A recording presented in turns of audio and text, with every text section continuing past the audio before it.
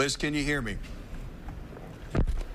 Okay, she can't hear me right now, but this is a live picture here. If we could put this in the chroma key so we can get a view of it here. What you're looking at is the lower cloud base. This is from Morris, looking at that tornado-warned storm where we've gotten a report of a tornado on the ground. We're looking at the lowering cloud base, and it looks like probably right now, just to the right of what we're looking at is where this tornado is. And as we're losing daylight right now, this is the spot we're going to keep an eye on here. Again, sun's going down. We're losing a little bit of the daylight, but right here is the lowering of the cloud base. Once we get Liz back up, get her right on with us right now so she can give me a vantage point of what we're seeing and what direction we're looking at. But this is the spot where we look for these funnel clouds and tornadoes to drop out of the storm. Right now, there's a really distinct circulation showing up on the radar. Some of the spotters who are a little bit closer to that circulation are reporting still a tornado on the ground, but there you can see the winds really starting to pick up. You can see the flags there and the car. The really strong winds are picking up here. Liz, if you guys get into that gas station there if you need to. Just go in there. Just stay safe, okay?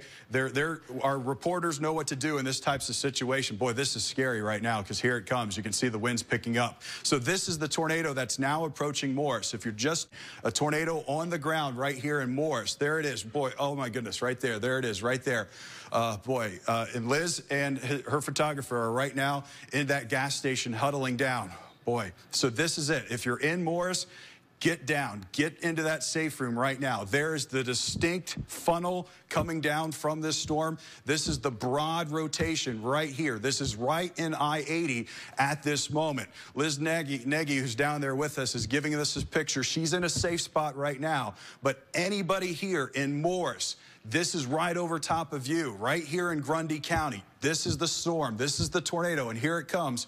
Oh, right there, coming up closer here to this gas station along I-80. Again, Liz is hunkering down right now. Cheryl, you've got it on the radar there. Keep an eye on it, too, in the radar. But, boy, these live pictures are what we're seeing of this circulation getting closer here to the town of Morris. It looks like the tornado itself may be just a little bit off on the left-hand side of your screen. Actually, the right-hand side of your screen as you're looking at it. There's the circulation. And what you watch for, you see these clouds up here? You see how they're kind of moving and moving really fast and spinning? That's the updraft of this storm, rising up into the storm and rotating right now. And that's what's producing the tornado. Looks like it's going to pass just to the north of this picture here that we have in Morris from our live Storm Tracker 7. Cheryl, boy, that's scary stuff.